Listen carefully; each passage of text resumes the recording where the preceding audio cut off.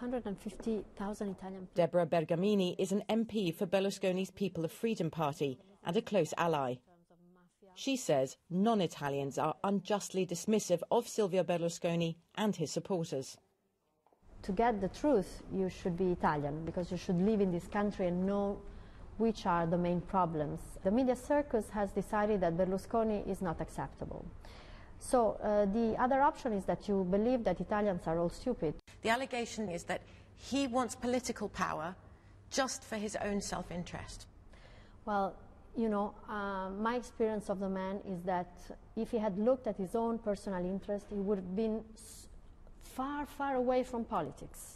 That is exactly the contrary of what he decided to do. Wouldn't he have been in jail, actually, if he hadn't been in politics? Well, in jail, no way, no way.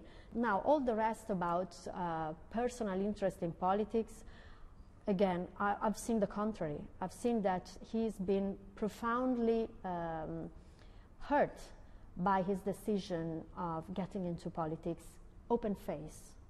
You know, you can do politics in two different ways.